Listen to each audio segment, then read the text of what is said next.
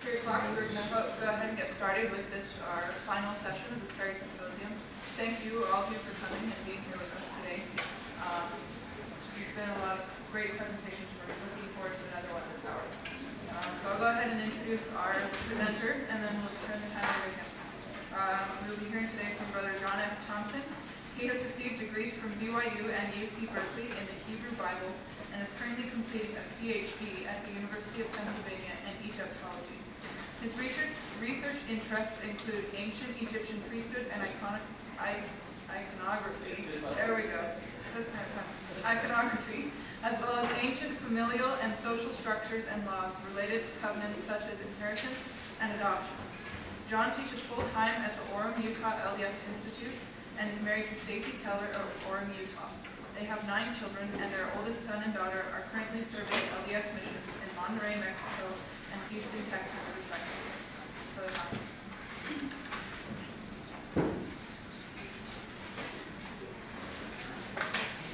So I'm painfully aware that this is the only pagan session.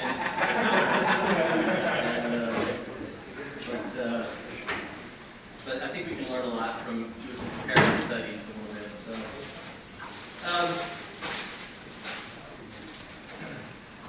efforts to explore corollaries between Egyptian temple rituals and the Old Testament temple tradition often conflate all of Egyptian history and all the rituals and everything into one single whole.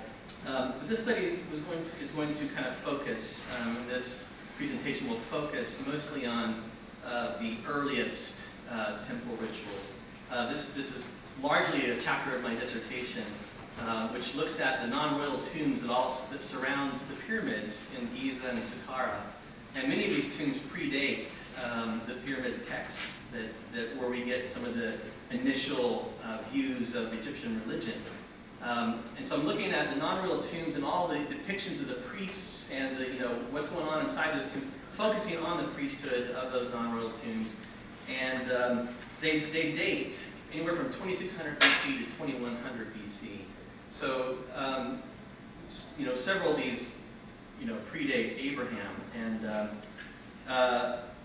And by taking, and I'll just show you some pictures here, what typically happens is when you get toward the central, offering area, the sacred area of these non-royal tombs, usually you'll see a depiction of the tomb owner on a chair sitting before an offering table, and then outlined there is a bunch of priests, coming before him doing different rituals. Every tomb is different. This is what's kind of frustrating. You have this tomb, which is one of the larger tombs in Egypt, and it has several priests kind of lined up there for us to look at. And then you get some that look like this, where you just get a few scattered rituals, and then this one even fewer. And sometimes you'll see some examples where we only have like 2 priests, standing before the tomb owner in this situation. So trying to figure out what they're all doing, is difficult. But what I've done in my dissertation is combined all of these tombs to see if there's some kind of a pattern going on. And by synthesizing all the tombs and seeing the sequence, and because what's kind of hard is that sometimes you'll get a priest who's like burning incense at the beginning of the sequence, and you go to another tomb and suddenly he's at the end of the sequence, and you're like, what? I thought he was at the beginning, but now he's at the end. But then when you synthesize them all together, you realize that there are actually 2 different censing ceremonies. There's one at the beginning and one at the end, and actually there's one in the middle, as we'll see here.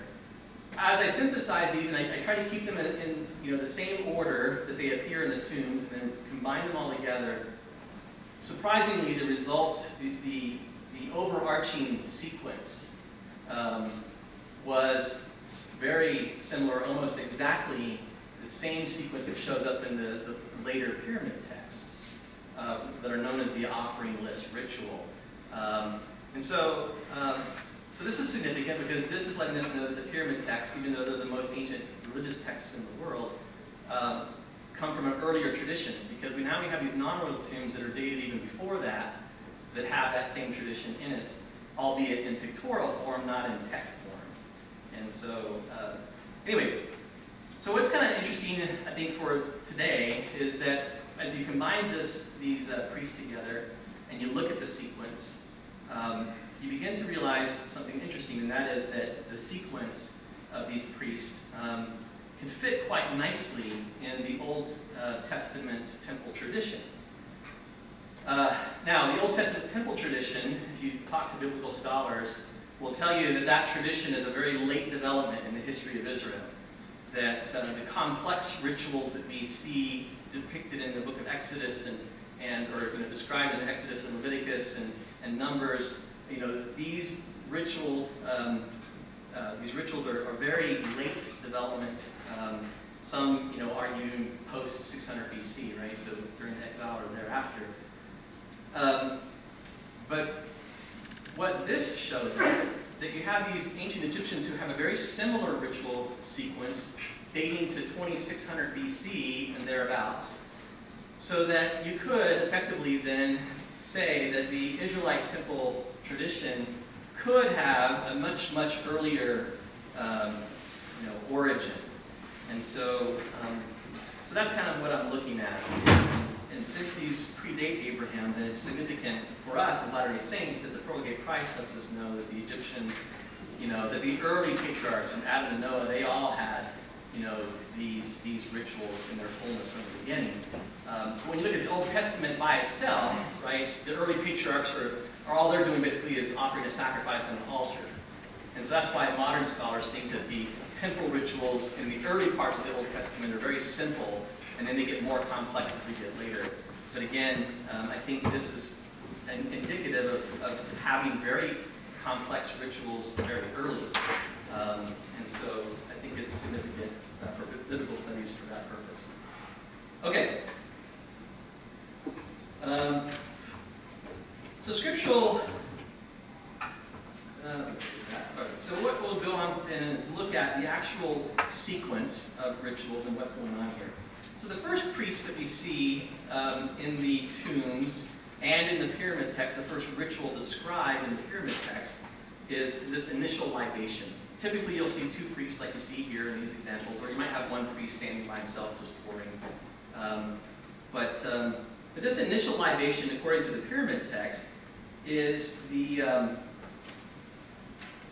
this sequence pyramid text state that it's performed as a purification against those who speak evil. So, quote, speak evil of the king's name. Okay, so the idea is that we're going to do an initial ritual to kind of cleanse evil, right? To kind of get rid of evil before we start entering into all the rituals that are part of this sequence. And this is pretty standard for most religions, to kind of have some kind of a libation at the beginning of a ritual sequence, or just any kind of rituals, pretty much. All right, but it's an idea of casting out evil in some way. Okay, so that's our first ritual sequence. The second one is an initial censing, where you have, so you see the priests, I guess I can use this. You have these priests right here who are doing the libation, followed by this priest here who's holding, he's holding,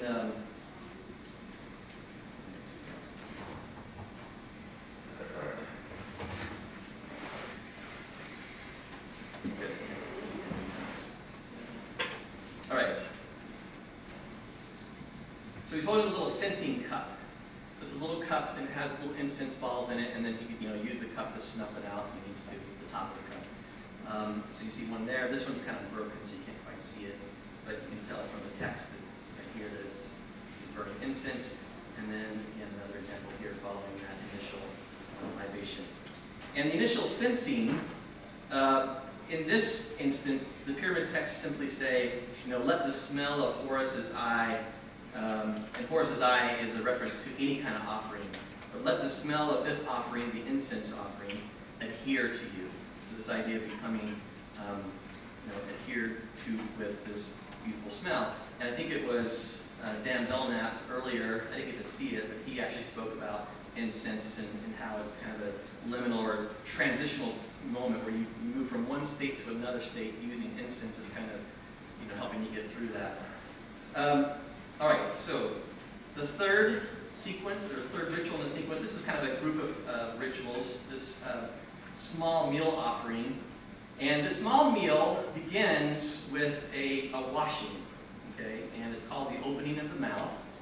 And in this ritual, the mouth, along with, well, I'll just read to you some of the text here. So from the pyramid text, this water that they're using is combined with natron, like a baking soda material, so it looks a little bit milky.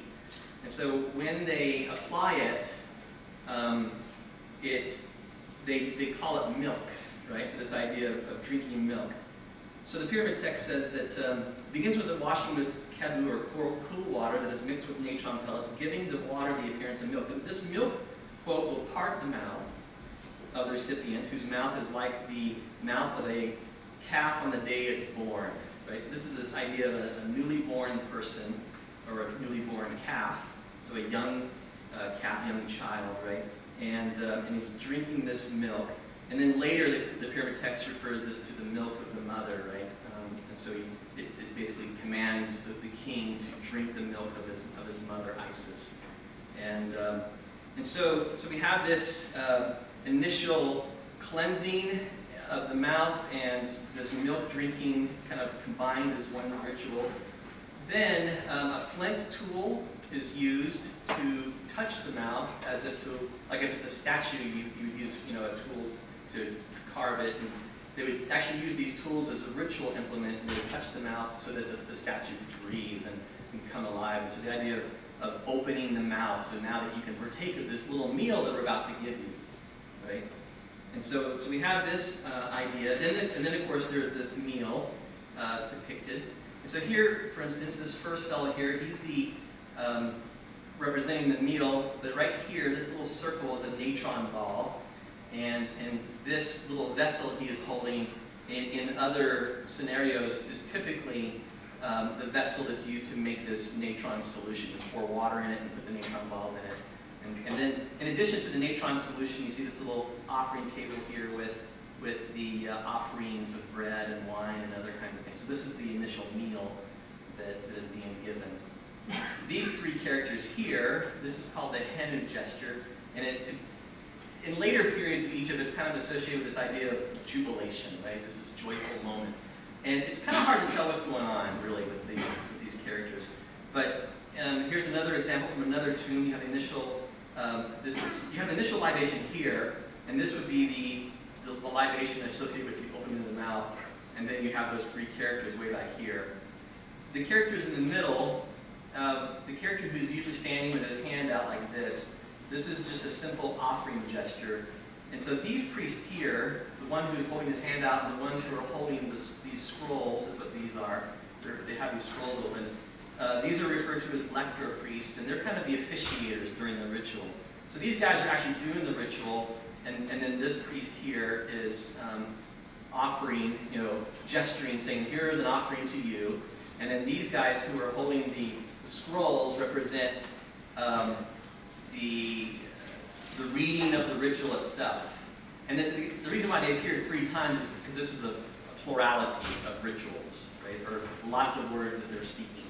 Okay, so that's what we have indicated at this point. Again, you see the similar thing here. We have the small meal offering, followed by the offering gesture and the guy who's reading the ritual, and then the three indicating the Jubilee. But these are kind of indicative of the opening of the mouth ritual in the non-royal tombs.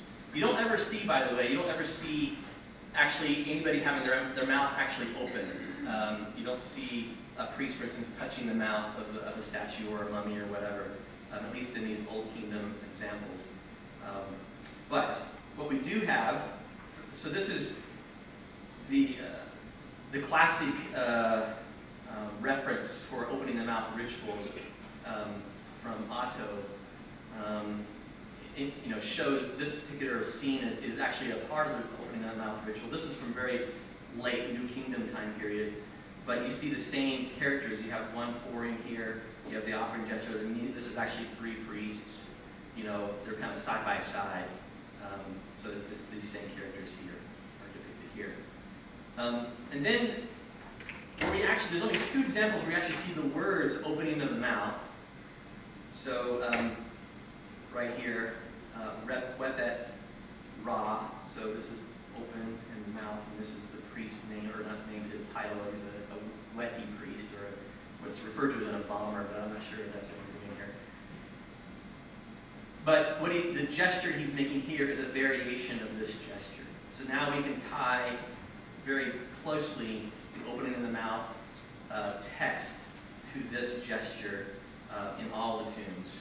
Okay, so far, right, we have the initial libation and then initial censing, and then we have this opening of the mouth where the mouth is washed with water, and then he's given a little meal to eat. Okay? The next ritual that kind of shows up in the sequence is an anointing ritual. And the classic anointing pose in ancient Egypt is a little pinky sticking out. Okay, so you can see that right here. And it helps that it says, you know, whereth right here, which means to anoint the head. And understand that when you look in Egyptian non-royal tombs, they'll have 7 different oils that they use at this ritual.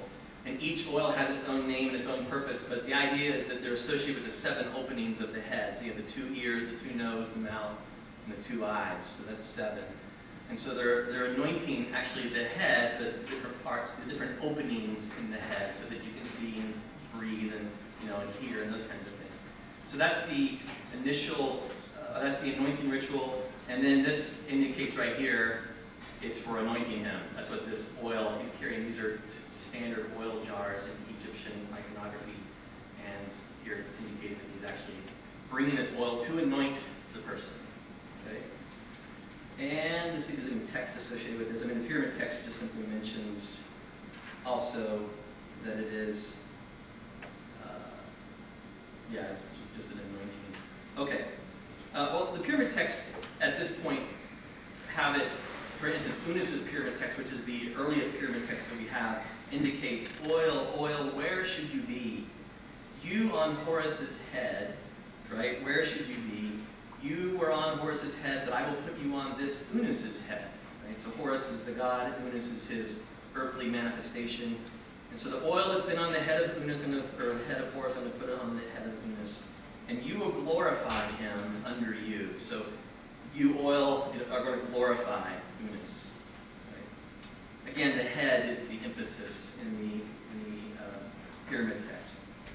Okay. And by the way, I need to make a correction here because I indicated, if you look at the article in the book, I said that whereth does not actually appear at this point in the pyramid text. That after publishing this, I found that it does appear in one of the later pyramid texts right at this very point. So write that down. Okay. All right, so the next rite after being anointed is a clothing ritual. And so all we have is these priests handing 2 strips of cloth. And it's kind of hard to tell what's going on here. And but when you read the pyramid text, it kind of helps you understand what is going on. So what it states here in the pyramid text is that in PT 81, the goddess of linen or weaving, you know, is summoned to awake and describes her as the one whom the made-up woman receives, right? So this idea, this goddess of cloth and weaving, right? She's going to come and make you up, right? And she adorns the great one in the sedan chair. That a made-up woman receives the linen personified as a goddess, and it adorns implies something that one wears. Teddy's pyramid states, your mother Taït will clothe you, linking this goddess, and by extension the linen that she represents, explicitly to the idea of clothing. Pepi, the first pyramid, is even more explicit. It says, Ho Pepi, receive your dazzling garment, receive your bleached garment on you, get dressed in Horus's eye. Again, Horus's eye is the offering of the linens. Get dressed in this offering of linen from Taït town, right? From the place where the goddess Taït, the goddess of linen, where she comes from. And so again, we're tying this very explicitly to the idea of clothing. And Middle Kingdom texts actually do, at this point, call this a clothing ritual, not a presentation of 2 linen cloth rituals. Okay, so that's the next one. After this particular ritual, we have another censing that shows up in many. So you can see you have the linen ritual here, followed by another censer. So you're burning incense here. And that's all we need to say about that. We'll come back to all these in a minute.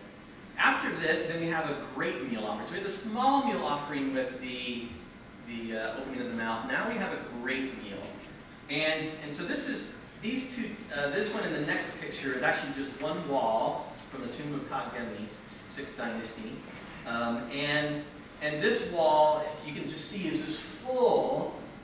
I mean, you have the fellows doing the rituals here, but from here down through all these, and then here's the next, to the right of that on the same wall, you get more of these priests who are just bringing food. Okay, this is a massive meal that they're going to have, and so this is part of that great meal offering. And in the pyramid text, it indicates that at least in the meat offering section, the first meat offerings that you're making is the haunch of an ox, right? So this foreleg, that's what you see these guys carrying here, the foreleg.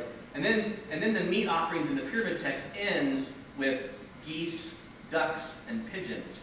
And interestingly, in Kangemi's tomb, he has the foreleg at the front, and then he has, followed by, it's kind of hard to see because this is so tiny, but he's got geese here in these little cages, ducks in these cages, and then pigeons in this cage. So it matches, exactly what we have in the pyramid text. So again, tying these things together.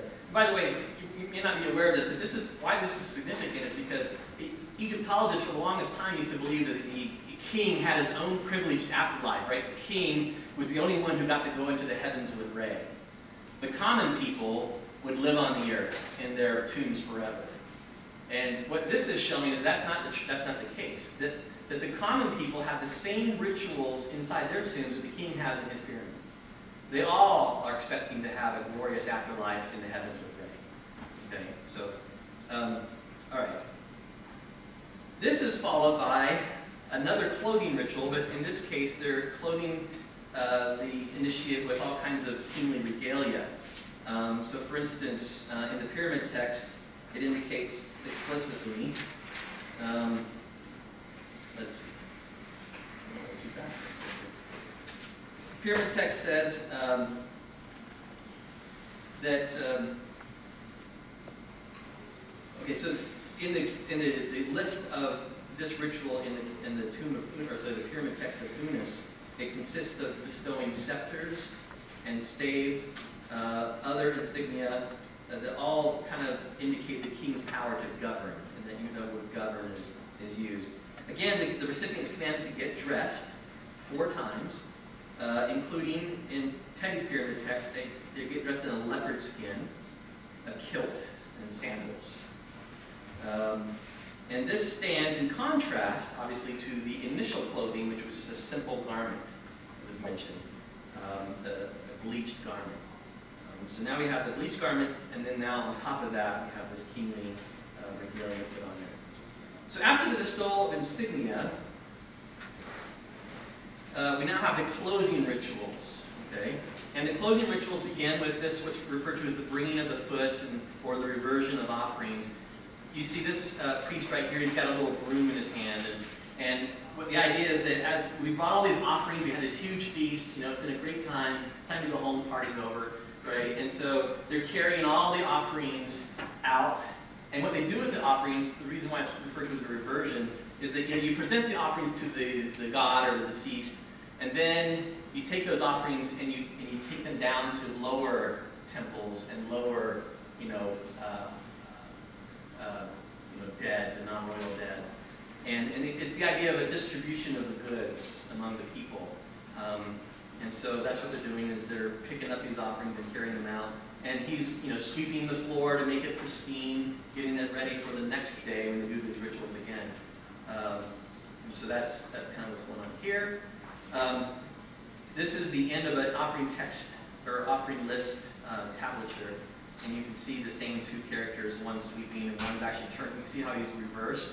These guys are all facing, which direction? That way.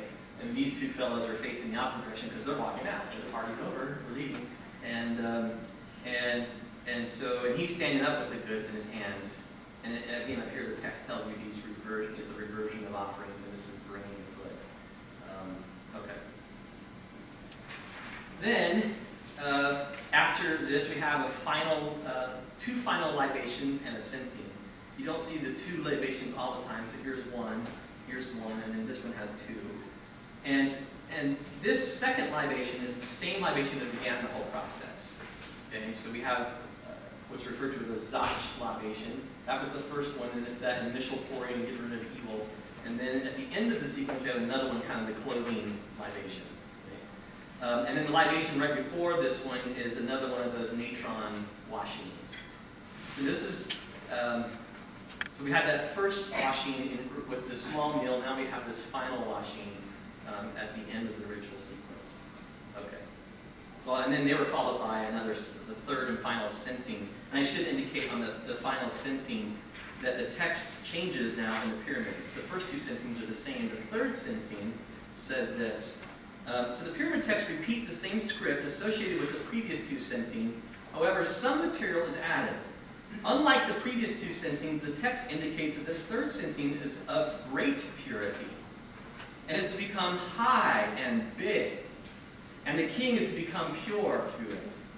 So the use of great, high, and big magnify this last censing and its purpose in comparison with the earlier censings. This may indicate a progression as the recipient attains a higher or a greater degree of purity than before. So we'll come back to that in just a second. All right, and then one of the last rituals, again, the closing rituals, as they're wrapping things up and they're walking out, one of the last things they'll do is they'll take redware, so red-colored pots, and they'll puncture them or smash them. They actually write on the pot the names of all their enemies. So this is like, voodoo, okay? Write my name on this voodoo doll and stab it, or whatever. And they're going to write the names of their enemies on these red pots and then smash it. And the idea is that you have power over your enemy now. You have become powerful. And no enemy can touch you or harm you. Okay, so the smashing of redware is one of the concluding rituals. Then, I'll also get that. Then, this surprised me because this is not in the pyramid text. But in 3 of the non-royal tombs, the last character at the end of the sequence is this little guy here carrying a little bag in his hand. And his title is right here. It's like a little medallion. This is actually an ancient seal. So it's got a little necklace that you would hang around the neck, and then a little seal, with probably the king's name on it, or something like that. You could stamp, things with it. And so Hatenti is this title. This is a sealer. That's the last person in the ritual sequence in the non-royal tombs. And what his purpose is really difficult to determine. So one example, Hatenti, a sealer, may relate to the offerings that have been brought themselves. Because there is one example I found in the tomb of Kayaf Khufu from the 4th dynasty, so one of the earlier tombs, where they're bringing all these goods for these rituals that they're going to do, and it mentions in there that these rituals, that they're presenting, quote, presenting sealed offerings containing festival oil, and there was another one I can't remember what it was, but anyway, it mentions that these things were sealed, and the idea is, of course, that all the offerings have the name of the king sealed upon them, as it's it belongs to him. It's a gift he's given to these non-royal people. So it could be the sealer is kind of the guy who goes around stamping everything and saying this is the king's, putting the king's name on something. Right? So putting names on things are really important in temple rituals, and that's kind of what's going on here. Another idea of why a sealer is here at the end can come from this example where he's in reverse pose. So he's turning away as if to walk away. And in the New Kingdom periods, at the very end of all the rituals, after you've seen the god and you've washed, anointed, and clothed the god and embraced the god, you put the god back into his temple shrine, you close it, and then you slap a bunch of clay on the closure and seal it. And so he's the last guy to walk out of the ritual sequence. So maybe he's there for that kind of purpose of sealing the god back into his Holy of Holies as he leaves the ritual. So that's another example of why he might be there. The third one, and this one has a little more evidence to it, is right here. These 2 hieroglyphics, this is the hieroglyphic for God, and this is the hieroglyphic for book. So these are sealers of the divine book. And so what in the world is that? Well, from the tomb of Neheteptah, which is where these guys come from. They're related, as I mentioned, to the Majat Necher, the divine documents. Some tomb biographies of the Old Kingdom contain statements of the deceased regarding knowledge of such documents. Sealing, or for example, the tomb of T declares, "I am initiated in all the secrets of the house of the divine documents." So this idea that these documents contain the secrets, the mysteries of the house, right? And that they've been initiated into these divine documents, or to the rituals of these that are in these divine documents. Since sealing as a general practice was used to guarantee the identity of the sender and authenticate the contents of private legal and official documents, a sealer in this context may provide an official stamp of approval on the rituals by which the deceased was initiated into the secrets of the document, having the legal status of a sealed document. And you go to John Welch for all kinds of information about sealed documents and their legal purpose. All right, so those are the rituals. We got 7 minutes to kind of tie this into the Old Testament. Hopefully, many of you have already kind of made some connections yourself. But here's the sequence again, working from the top down. And when you look at it, what you kind of notice is some patterns, okay, that are going on here. Number one, you have, again, as I mentioned, that initial Zach libation followed by a censing, and then toward the end you have the same thing, okay, kind of as a closing ritual. But then you have these other rituals that seem to follow that. So why are these separated, as it were, from these other closing rituals here? We'll talk about that in just a second. Another thing you'll notice is that you have kind of another duality of rituals. You have a small meal that begins with an opening of the mouth, washing, followed by anointing, and then being clothed in plain linen. Then you have another censing, which kind of breaks up these two segments, followed by a great meal offering and insignia clothing. So you have plain clothing, followed by more elaborate clothing. You have a small meal, followed by a great meal. And so this indicates, or seems to indicate, right, some kind of a progression here. We're going from a small, plain, to more elaborate, grand, and big. Okay, so that's one thing to think about.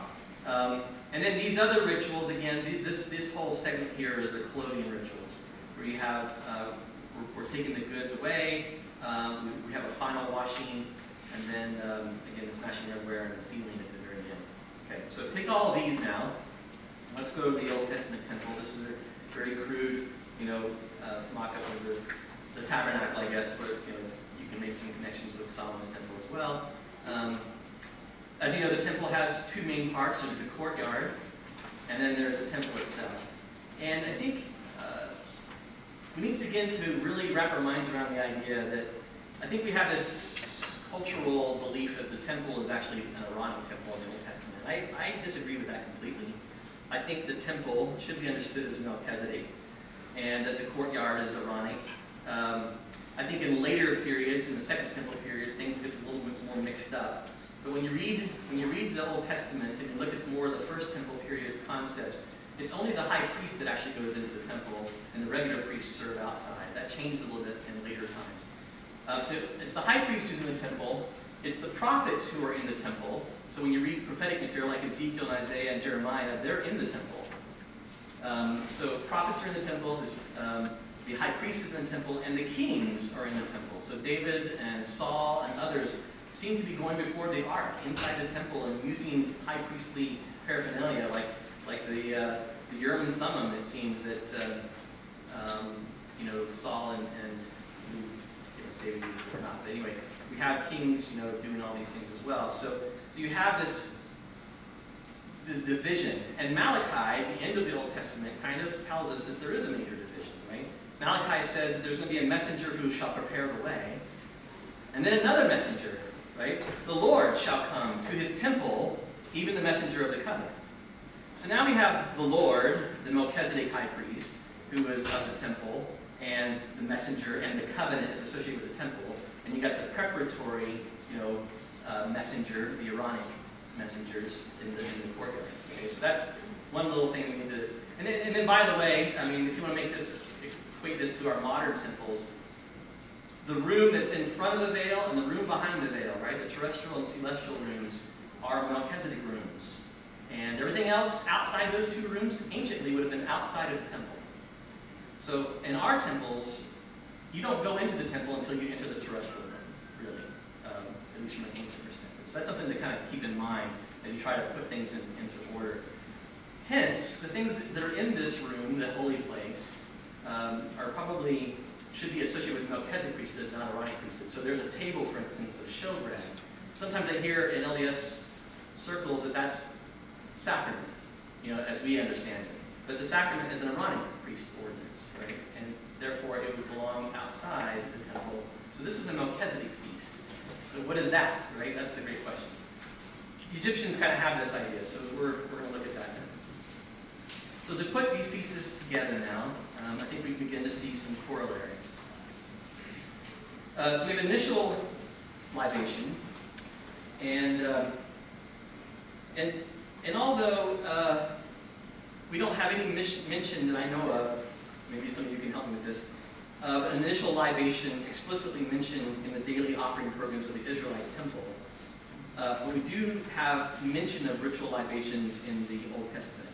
For instance, 1 Samuel 7:6 states, they gathered together to Mizpah and drew water and poured it out before the Lord and fasted on that day and said there, we have sinned against the Lord.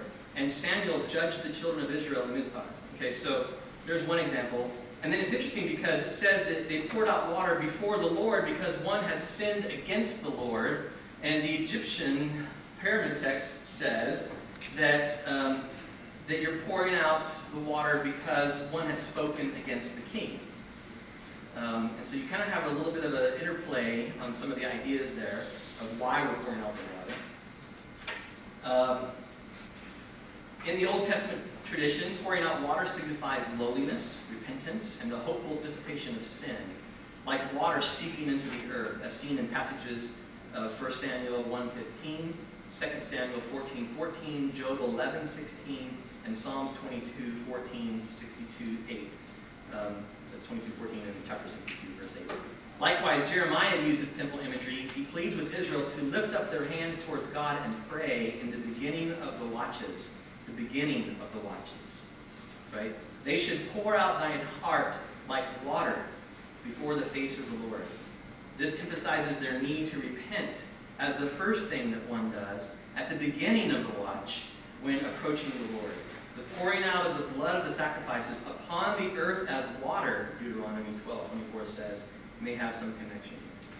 So this idea that the pouring out may have something to do with the altar sacrifice. It's the beginning of the journey, the beginning of the watch as you're heading back to God. You've got to repent. You've got to pour out your heart like water, and they actually poured out blood like water from, at the altar here. Okay. The opening of the mouth, okay, we recall, of course, that from the book of Exodus that we not only have an opening of the washing and anointing of the Aaronic priest in the courtyard, but there's also a small meal mentioned in Exodus in relationship to that initial opening of the mouth that they go through, followed by, again, we mentioned the anointing. So, and then they're clothed in plain linen in the courtyard. So you could then take these four things and kind of throw them into the courtyard, where they're being prepared to, again, go into the temple and initiate. We could look at some of the prophetic material as well, where you have Jeremiah mentioning the Lord touched his mouth in his call narrative. Or Enoch mentioning that his eyes, he put clay in his eyes and he washed away the clay so he could see spiritual things in the book of Moses, chapter 6, 7, somewhere in 6.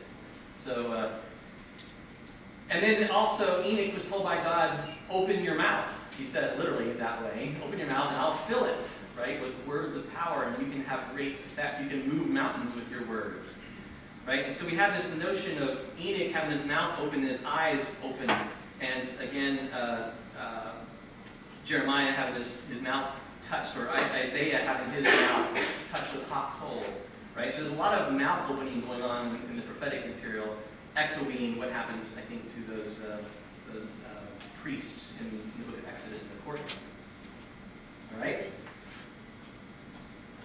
We can take this second group, or third group here then, and kind of link them to the holy place. The second sensing would be kind of akin to crossing this threshold that we followed down Milner's arguments that sensing is a liminal or transition moment, right? So and by the way, I forgot to mention this, there's 3 sensings in the temple of Israel. We do have record of that, and I've indicated them in my paper, but you do have sensing incense offerings out here, and then you have, of course, the altar of incense, and then on the Day of Atonement, they take incense into the Holy of Holies. So you have 3 incense burnings in the Israelite temple, just as you have 3 incense burnings in the Egyptian ritual, perhaps again suggesting this progression and movement. I mentioned the final sensing is a more pure, high, great, big sensing is what they refer to. Okay. We also have a table of bread, and Kings tells us that this table has all kinds of instruments, on it, plates and bowls and jars. So this is a feast. As opposed to the Aaronic feast in the courtyard around the sacrificial altar, right? And the meat and the bread that was offered here, we now have a grander feast. It's a Melchizedek feast, I'm suggesting, that has other significance to it. And it relates to this great meal offering, I believe, in the Egyptian accounts. And then, of course, we have the high priest's differences in clothing versus the priest's clothing in the courtyard. So the plain clothes of the priest and the high priest with all of his regalia, signifying or kind of echoing the insignia clothing that we have here. All right. Right, the final grouping. I think that was probably a problem in my. I won't highlight it because it will move on. That last grouping there are the final rituals, and again, probably the bringing the foot and reversion we could probably include in the lower ones, because it's what you do at the end of all the offerings after the meal, right? After you offered the meal, the priest in Israel, of course, took the showbread out and they distributed it among the priests. They took the meat that was offered, in the courtyard, and they distributed it. And so the same thing's happening in ancient Israel, where they take the food out and redistribute it to the people. Same thing's happening here.